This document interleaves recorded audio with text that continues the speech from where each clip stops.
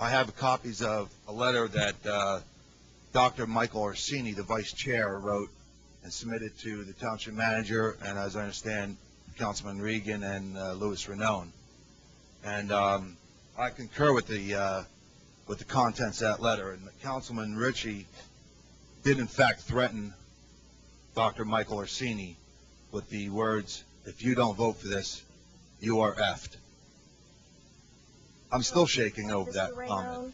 Excuse me, I have 4 minutes. I have point of order. I have 4. Should be unfettered time. Okay. No, it's not unfettered time. Okay. Get up here and okay, hold on. say things okay, that let's are stop not a second. true. We're all going to stop. That's what I Mr. heard. McCarthy, please stop the clock. Councilman Ritchie, you have a point of personal privilege. No. I would like our attorney to comment on my rights for somebody getting up here and saying things that are not true. I'm saying what I witnessed, and Dr. Orsini witnessed, and he put it in writing. Here is the letter. Okay. All right. Okay.